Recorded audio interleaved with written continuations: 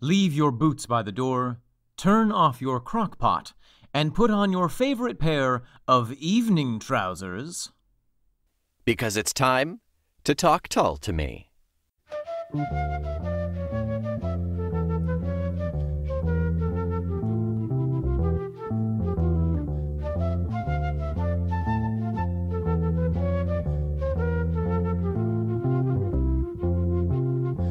I'm Omen Sade.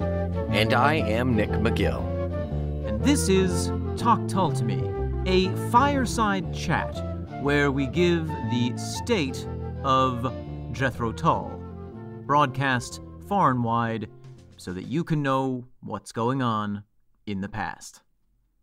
I have polio. In the past, you had polio. In the past, if I had been born in the past, I would probably have polio. I most assuredly would have had polio by now. Let me tell you about the rickets.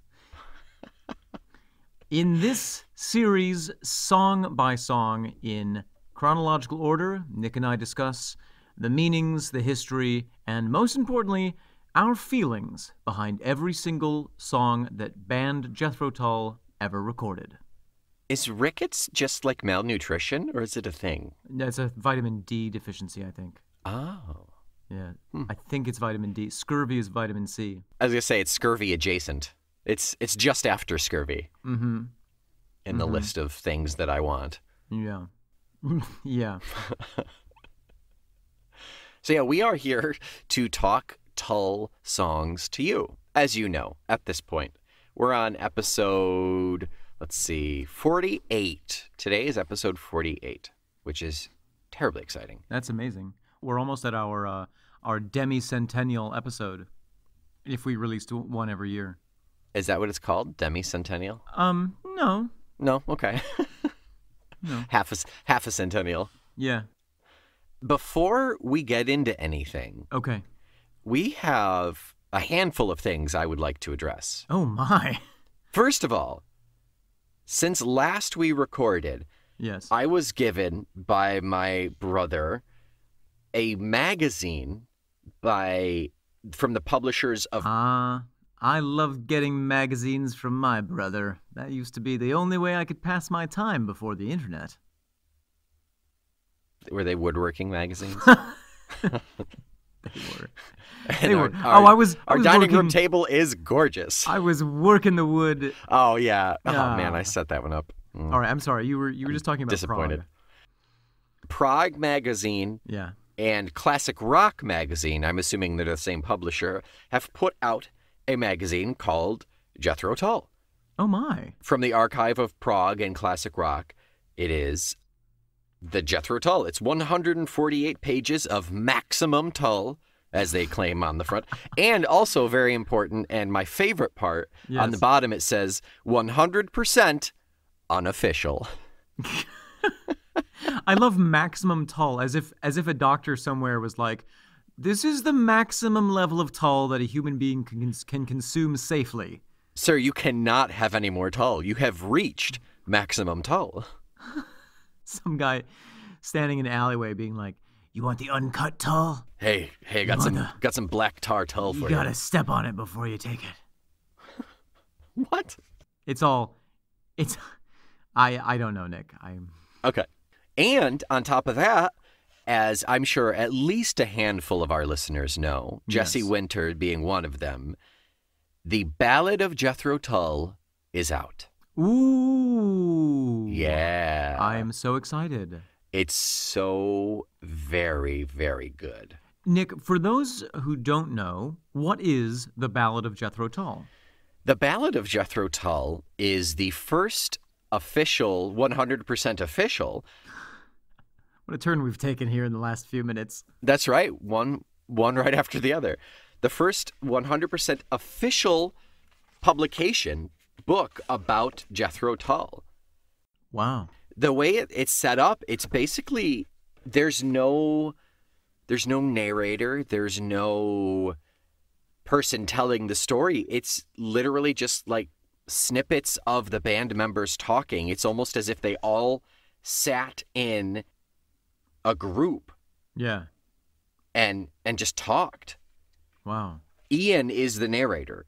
The big blocks of text are from Ian Anderson. Shocking no one. Shocking no one. And there are some amazing, never-before-seen photos in here. Really, cool. really great, like, archival stuff. Some really fascinating stuff. I've learned so much already, and I'm just over halfway through. So, Nick, for those of our fellow Tull Skulls who are missing out on the Ballad of Jethro Tull, where can they get their sweaty little palms on a copy? Go right to jethrotull.com. Yeah. And you can go back to our, wait for it, 7/9/19 episode where I talk about the Ballad of Jethro Tull. Episode number 26 for the kids. So long ago that I have forgotten that ever occurred. Yep, that existed. Yeah, it was it was on our vacation break, so it was one of our, a taste of Tull. A taste of Tull, yeah.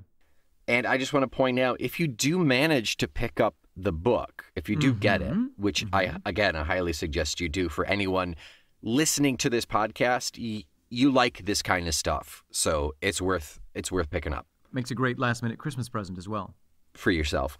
For yourself. And those who bought it before publication, who backed it essentially, get their names in the Roll of Honor. And if you go over to page 220, you'll see a little dude named Nick McGill in there. Sounds like a big nerd. So I want to throw out a couple of quick little tidbits. Yes, please. It's about to get addendumized. John Evan. Yeah. Was originally named John Evans.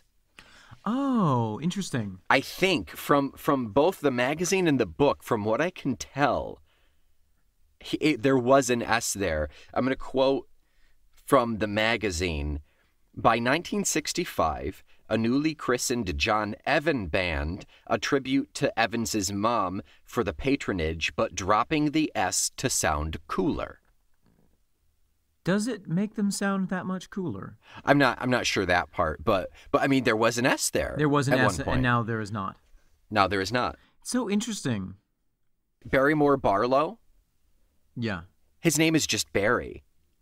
Ian started calling him Barrymore. Wow, they really played fast and loose with the names back then, didn't they? Yep. And Jeffrey Hammond. Yes. His name was not hyphenated until Ian Anderson found out that both his mother's maiden name and married name were Hammond. And so then he started calling him Jeffrey Hammond. Yeah. It sounds kind of like Ian Anderson renames everyone who comes into the band. For the most part, yeah. That's what it feels like. Martin Barr's first original name was just Dave. Just Dave. No, it was just Lancelot. It's just Lancelot. And Ian was like, that's not interesting enough. I'm going to call you Martin Lancelot. Bah. How wrong you are, Ian. Well, Nick, this is so exciting, and I'm so excited that we have another source for our Tull arsenal of knowledge. I really feel enriched by the presence of this book in our lives and by the magazine. Yeah. I'm a little bit into the magazine, halfway through the book. I'm definitely seeing some overlap because a lot of the magazine is just old interviews that they did with Ian. Sure. So there's a little bit of overlap there, but still there's a bunch of unique pictures and side articles and stuff. They're both really, really cool resources for sure. That's good. Overlap is good because then it gives us a confirmation. Mm-hmm. Yeah, for sure. So I think that could cover that part. And before we get into the music, this week's actual song, I think it's high time we address the art, the album art for Aqualung. Let us address it. We did address, I don't know if we addressed the album art on Benefit, but we certainly addressed the album art for Stand Up. Oh, I can give you a little tidbit on the art for Stand Up if you'd like. It's too late, Nick. It's too late. Tune in next week for that tidbit. Tune in next week for The Past. Yeah, so tell me about the artwork for Aqualung. So it's by a dude named Burton Silverman. Oh my. Yep, a New Yorker. Terry Ellis saw his work in a studio or something in New York City and got in touch with him. What, now, was he a painter, or what kind of an artist was he? Yep. He's an oil painter, I believe. Yeah. And Terry Ellis, they wanted something a little different than the last couple of covers. So he got in touch with this guy. They brought him into the rehearsal space to kind of get an idea of the band. And it didn't quite, after he left, it didn't work for him. So Ellis ended up sending more photos. And Ellis actually took photos of Ian in his trench coat. Oh, interesting. Yeah, and Ian, in multiple sources, I saw that Ian said, "Hey, are you sure we want this to look like me? I think it should be someone else. I think it should look unique." Right. Now, Burton Silverman claims that the front cover, the Aqualung character, is actually based on him. Fascinating. Yeah, not Ian Anderson. But it does look very Anderson adjacent. It does, but I'm not sure what Burton Silverman looked like back then. We might never know. But certainly, either way, there was a capturing of this character, of this spirit that is... Yeah. That's partly the performance style of Ian Anderson at the time. And I wonder, I mean, it must have been also influenced by the content of the songs. Oh, sure. On the back cover of the album is, I'm assuming, the Aqualung character sitting like on a sidewalk with a dog. So it's staying with that theme. That Right. being said, when you open up the cover and you have the kind of the 2-pager, Right. that is the band. Right. That is intentionally the band. I hope everyone is following along at home with your original release albums. Or you can just Google it. I mean, that is also an option. Yeah, that's true. On the inside, the style is so like medieval painting, Yeah. feels like to me. Yeah. So there's a bit of a controversy, as they say, Yes, they do. between Burton and Tull when it comes to this album art. How so? The story, both sides tell the story that it was strictly a handshake deal with Terry Ellis for the album art. Okay. Period.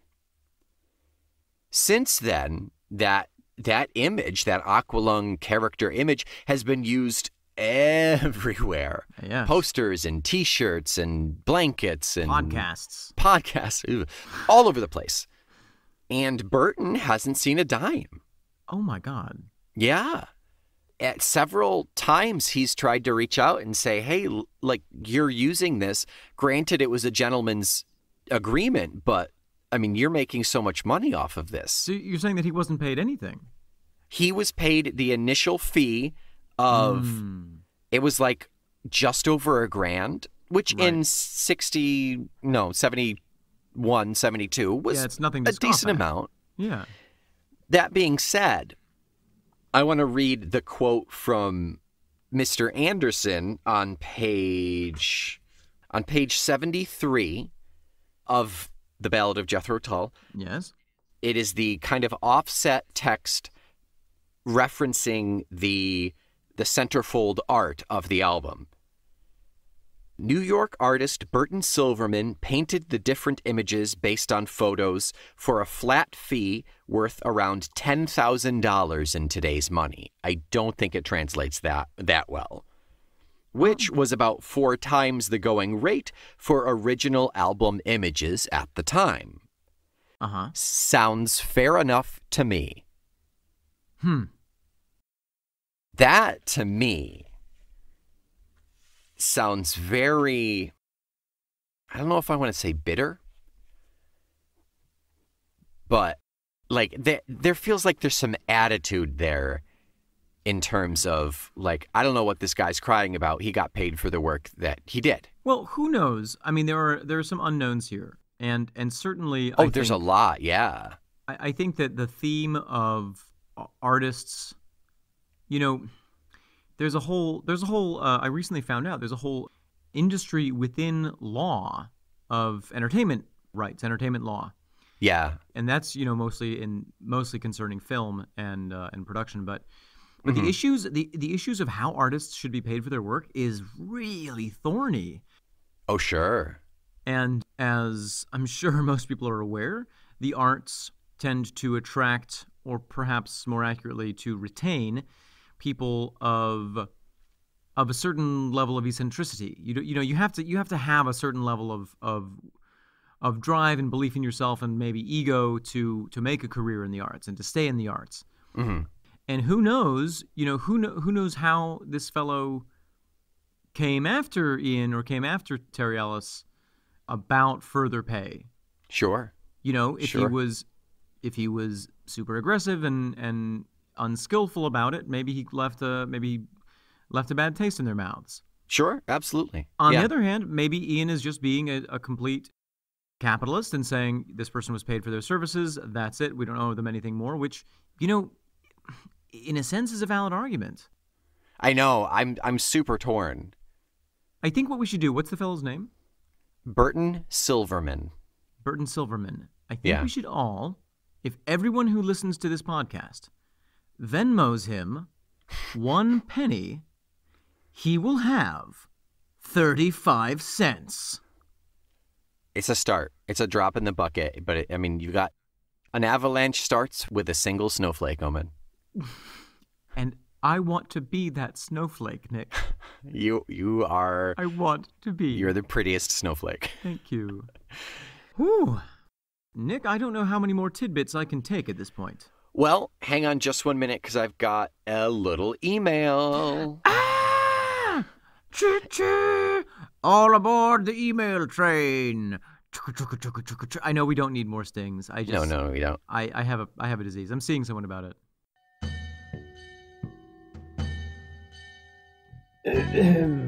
Your emails, sir.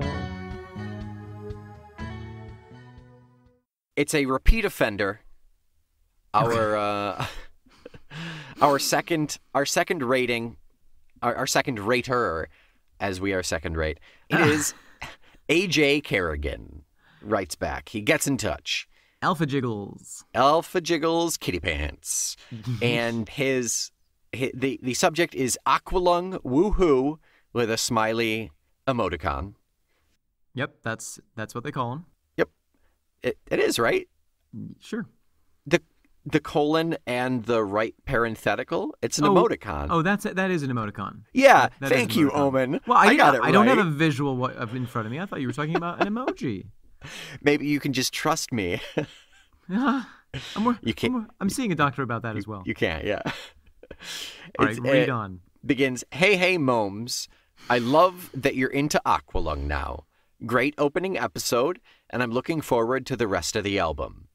I don't know which bonus tracks you'll be hitting, but I hope you touch on Ian's interview from the special edition release. We definitely won't be doing a whole episode on that, but there are some more shorter tracks coming up, and I definitely think that we can reference that. I definitely think that we can kind of do a quick cover of that one. It might be a digestif at the end of a meaty episode.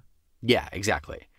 I loved that interview. It was the first time I heard Ian Anderson speak.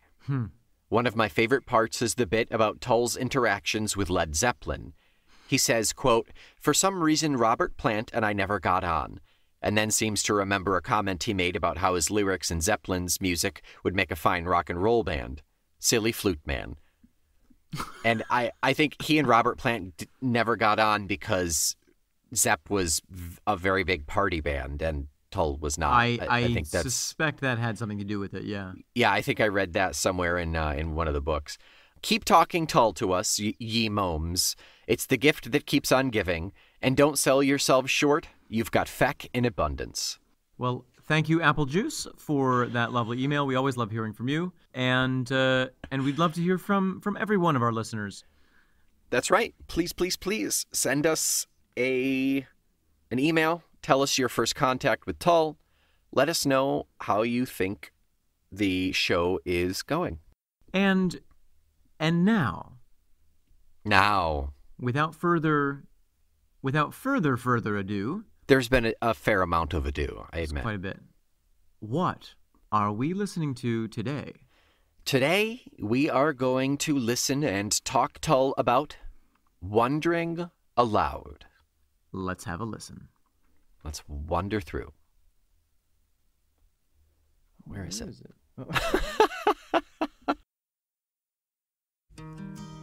Wond'ring aloud how we feel today.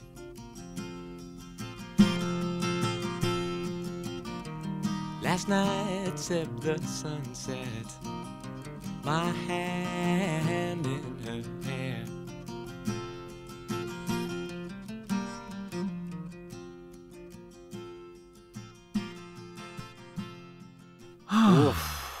Yeah. Nick, can I say off the bat? Yes. That this is one of those songs that was really, really meaningful to me as a young person. I was probably 16 or 17 when I had this album first.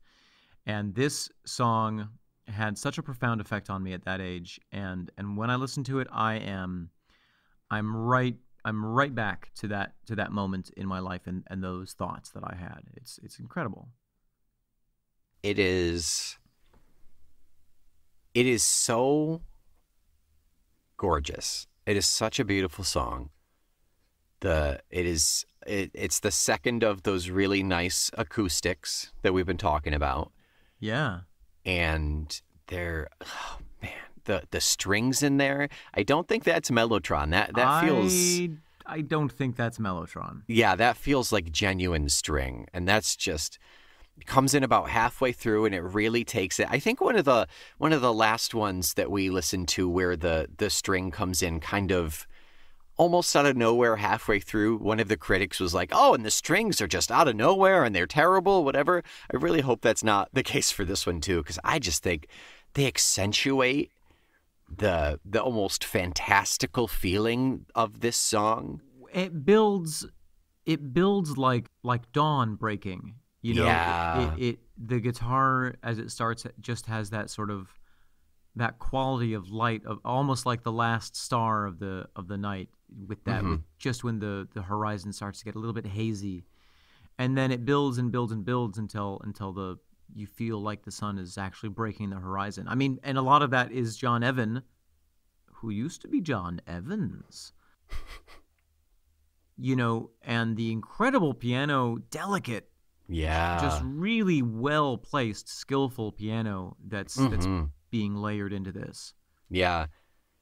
I actually, that visual that you just said, I see the exact opposite. I see when we would go watch the sunset at the Bluffs in this song. Like 100, that is the, every single time I hear this song, that is the unbidden image that comes to mind. Yeah.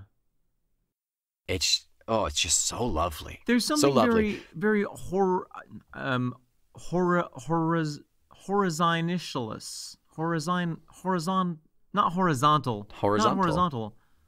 horizon-like.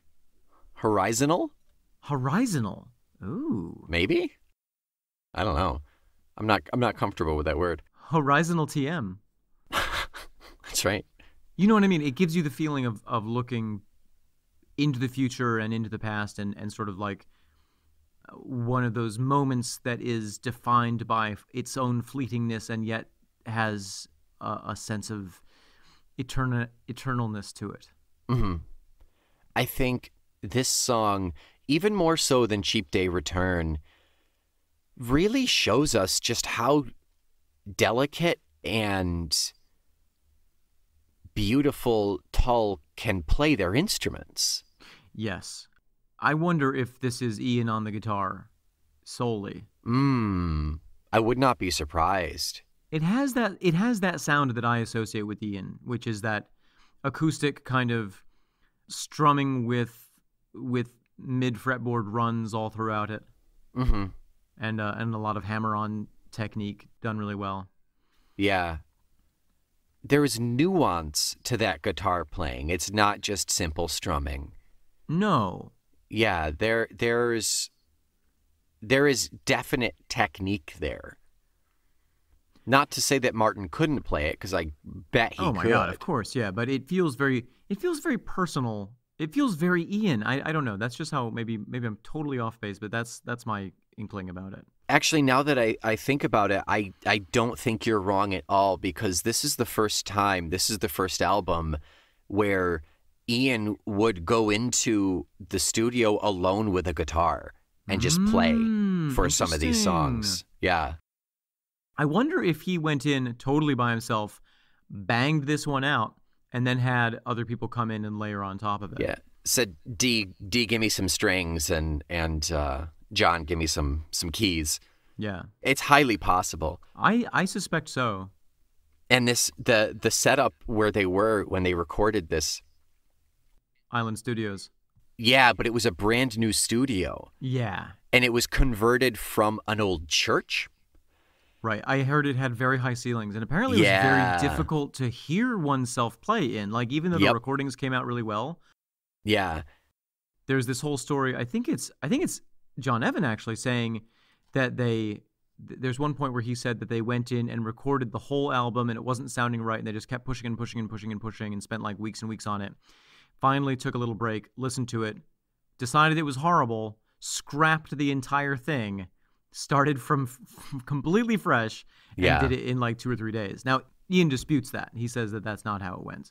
I think it was 3 times. I think the album version that we hear is the 3rd recording. Interesting. Of the whole thing, or of this song? Of the whole thing. Now, Ian disputes that narrative, saying that he thinks that John Evan is confusing it with an aborted project that they did. Oh, interesting. But at any rate, I think it's safe to say that the acoustics for the musicians were frustrating. Yeah.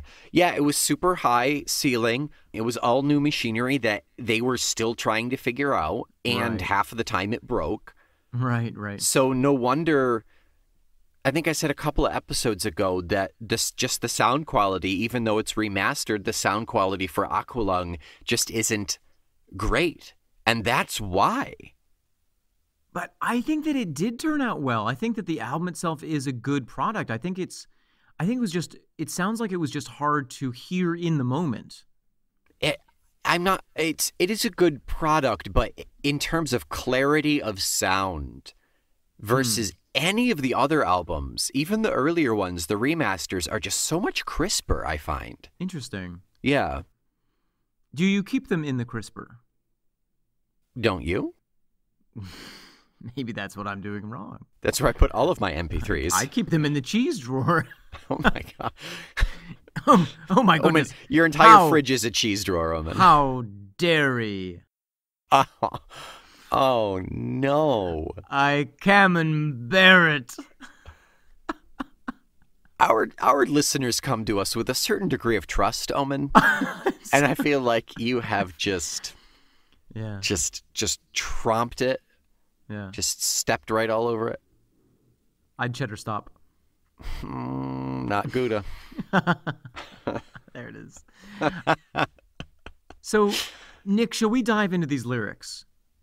Yeah. Do we feel prepared? We should. Okay. We probably should, yeah. Oh boy. Okay. It's a dainty little song. It's quick. So it's just two kind of thick stanzas. So there's not much, but it's a 2-minute song. So and yet there's so much. Then yet there's so much, yeah. So shall I tell you something? I want to quote you from earlier this evening. A lasagna of death. This is a lasagna of just beauty. It's a beautiful lasagna. This song. Yeah. When I listened to this song as a young person, this song became kind of my mantra or my image for the idea of of perfect love, of ideal love. 100% yes. Yep. And I think that every relationship that I had for a really long time, I either consciously or subconsciously compared it to this song. Sure. Yeah. And then I became disillusioned and forgot about it. Mm-hmm. Until just now. Until just now. And no, until well, and I think that, and I'm only now realizing that I think what it was about for me is the title Wond'ring Aloud. Mm-hmm. You know, it refers to literally speaking your thoughts. Yeah. And I think that when you can speak your thoughts without editing in the company of another person in a completely relaxed fashion, without fear of judgment, without fear of having to edit yourself or say the wrong thing, whether it's platonic or romantic or filial or one of the other 7 Greek words, I think that's love. That's real love. To be able to really be yourself and to share your thoughts just completely straight. Mm-hmm. So you're saying that lyrics aside, just the reference of the track title is another goal to achieve in terms of a loving relationship? Yes. Well, and then also the way that phrase is used within the song. Oh, okay. Wond'ring Aloud, will the years treat us well? What's the first one? Wond'ring Aloud, how we feel today. Do you want to add on to that, or no? Okay. No, but that's what the content of the song is about. Yeah. Oh, yeah. Absolutely. It's the simplicity, the simple concept of just being able to think and talk with someone about this kind of stuff in your life. To talk tall to someone. That's right. That's right. Also, I do 100% believe, Nick, and you can tell me if you agree or disagree, that this song is... Thank you for permission. Yeah. That this song is highly post-coital. Oh, the Basque, the afterglow, as the kids say? Yes. Dude, yes, they do, I'm sure. I can see that. For sure. I've never thought of it like that. Then she comes, spilling crumbs on the bed. I get 2 of those 3 words that you just... And I'm tasting the smell. And then Ian goes, yeah. I don't think that this song is about sex. I don't think it's about sex. I just think it's describing a post-coital moment. I don't. It's the post-sex snack. of toast? Of toast with butter, which is probably the most British thing ever. We've Pretty just close. made love. Shall we have some toast? With butter. Oh, naughty. I'll butter your toast. Give me at least 5 minutes. I don't know. I don't think so. I don't think so. Maybe it's my naivete. Yeah, your strong Puritan. Well, someday, Nick, you may have sex, and I have 7 more buckles that need to be undone before that happens. Well, you should before the lock on the chastity belt rusts shut. Before your son turns 18. Well, that's all right. We don't have to have the same opinion on this. Correct. And this is not the first time we've not had the same opinion. Yeah. But I do very much think that it's just I see it as just a great him spending a nice lazy weekend with this woman. Sure. And there's plenty of sex. Okay, I get it. You don't need to say it. I didn't. Yeah. No, but I mean, I agree. Obviously, that's not the focus of it. And we don't want to get off-piste by going down that rabbit hole. Go down my rabbit hole. Butter my coney. But I agree. I do think that this is about the purity of feeling between 2 people. Yeah. Last night sipped the sunset. Yeah, there's an innocence there. And there's a sense of being really in the moment. Yeah. I love that it focuses on these small details. Last night sipped the sunset, my hand in her hair. Mm-hmm. The focusing on the crumbs. And then from those little details, I mean, it addresses these massive philosophical questions. We are our own saviors. Holy bananas. Yeah. Darn.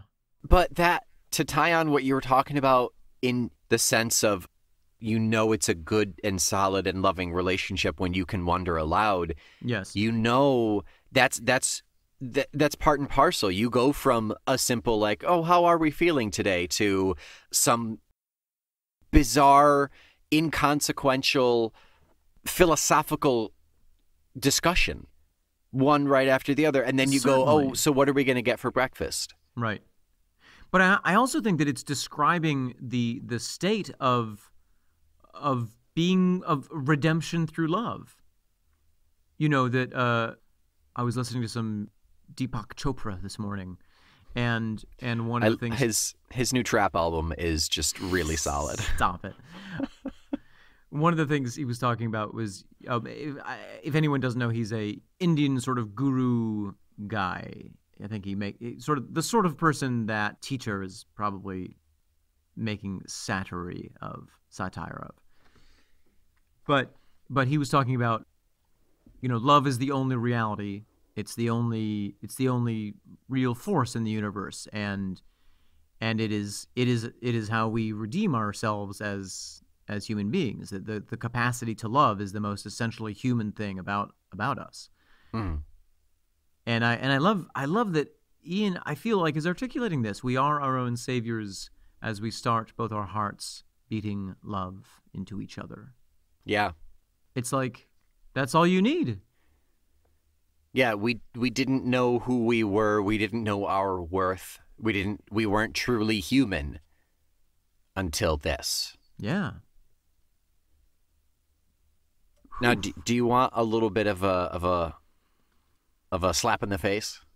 Oh, I mean, since you're offering, yeah. Then we'll have some toast. This song, there is a good chance that this song is not about Jenny. Oh, sure. There's a good chance that this song is not about anyone. What? There have been multiple moments where Ian has said, I didn't write songs about people. Uh-huh. That sounds to me like maybe plausible deniability. I suppose. But also, yeah, sure, why not? Maybe he didn't write it about anyone specific. I don't care. Okay. It doesn't Yeah. it doesn't diminish the power of the song for me. It's the equivalent of what Deepak Chopra said. He doesn't need to give you examples. He doesn't need to. No, because it's a universal fact, and we all know it on a deep level. Right. This is just an example of that intense and, in some ways, like just perfect specimen of love. Yeah, and toast. Who is making the toast then? Is it his waitress? Is he in a restaurant? Like, what's happening? It's all really just a hypothetical, and a it's theoretical. Only the giving that makes you what you are. The giving of toast. The giving of toast. Give me my toast. I love this song. Yeah, This is one of the few songs ever that really has made a deep imprint on my mind. Really? Yeah. Huh. It is most certainly one of my favorite Tull songs. It's up there on mine. Yeah, oh, absolutely. This and Elevate by DJ Khaled off of the Into the Spider-Verse soundtrack are, neck and neck, maybe. I know you're not being facetious. I'm never facetious. That's like saying I never speak in hyperbole. But but it sounds so ingenuine. But I know you, so I know it is. Yeah. What are you going to do? I don't know anymore. I just don't know. Nick, what else do we have to say about this song? I mean, I do feel like the philosophical implications are such that we could talk about this for ages. Yeah. I mean, we could continue to pick it apart. We could go back to the music, but I think it's just a really nice little morsel.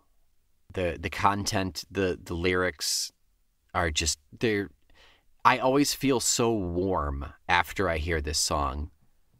And honestly, I wish it was a little bit longer, and I don't know if it wouldn't be as effective if it were longer or not. I kind of think it wouldn't be. Yeah. It's like it's unfortunately the perfect length. And does that not speak to the temporality of our very existence? At least the existence of toast. Certainly the existence of toast, around me anyway. Nom nom nom. What is your toast of choice, Oman? So there is a company that makes a really great whole wheat sourdough. And I quite enjoy that toast. Although for my breakfast, I'm eating less. I'm eating fewer grains these days. So for my breakfasts, I've switched to sweet potato cut into strips and baked as a toast replacement, because I can still dip it into my soft-boiled eggs. But supposedly it's better for you. I would assume so. It's got more. It's got sugars, that's all carbs are.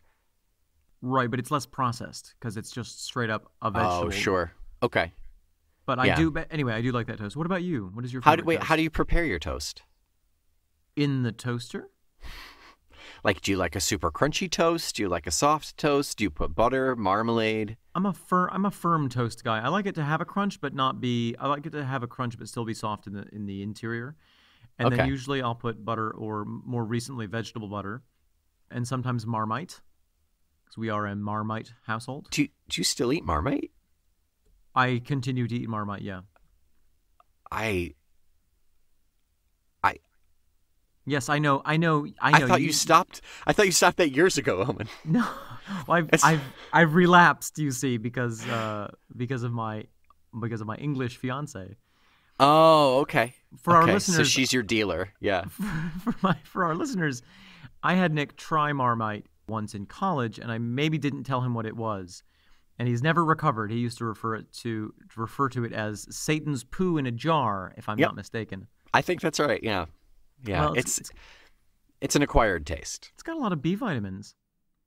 There are other ways to get B vitamins than to make a pact with the devil. Of toast as the butter runs, then she comes, spilling crumbs on the bed, and I shake my head. And it's only the giving that makes you what you are.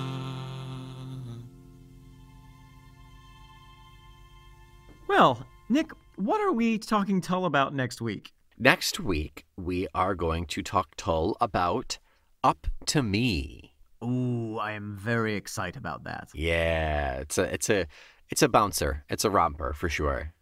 Well, until next week, you don't have to leave us wondering aloud what you think about the podcast. You can tell us through an email, a review, or a 5-star rating. That was good. That was really good. It was very smooth. But seriously, every podcast asks for it. We're going to ask for it. But we really mean it. Those reviews really help us get seen. We have so many Spotify listeners. Unfortunately, there's no way to review on Spotify. Yeah. So even if you're on Spotify, make a dummy iTunes account and just go rate us, please. Be a dummy and make an iTunes account. Yeah. And those reviews do attract more listeners. And more importantly, they impressed my niece during Thanksgiving. That's true. Yeah. So thank you. Your 21-year-old niece who she's way older than that. Is she? Oh yeah, she is. Who subscribed to the show at the table. She did, yeah. Hi, Evie. You're hearing this in the future. Big shout out to Evie if she ends up actually listening to it. Yeah, if she gets this far.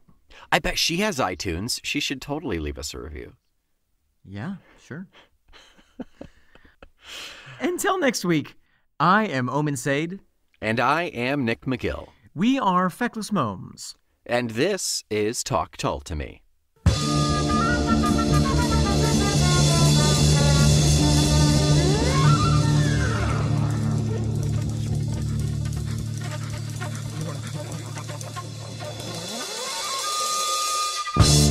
All right, here we go. I brought the toast. I just wonder, I wonder what Feckless Momes is a proud member of. But I brought toast. No, it's Talk Tull to Me is a proud member of the Feckless Momes audio network. Oh. Are you there's crumbs in the bed. There's crumbs in the bed. What? We've talked about this. You ruined it.